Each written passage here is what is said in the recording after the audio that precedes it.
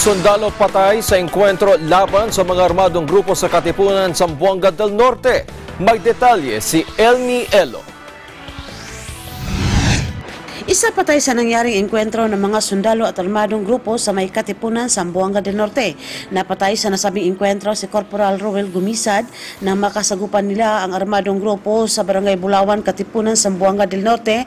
Halos di matanggap ng pamilya ng sundalong nasawi ang kanyang biglaang pagkamatay. Napag-alaman na si Corporal Gumisad ay sakop sa Alpha Company ng 51st IB na taga Dumingag, Zamboanga del Sur.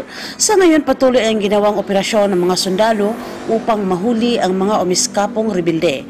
Mula sa Zamboanga del Norte para sa Eagle News, Elmi Elio, I am one with 25.